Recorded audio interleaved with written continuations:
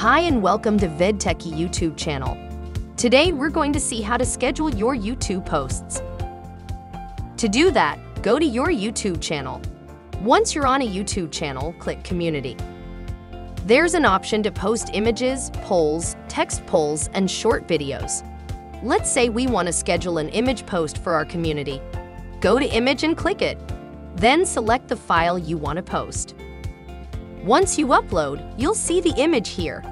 Just click Edit Preview and adjust it if it's not clear. There's an option to post now and a schedule option here. If I click Scheduled Post, I can pick my timing.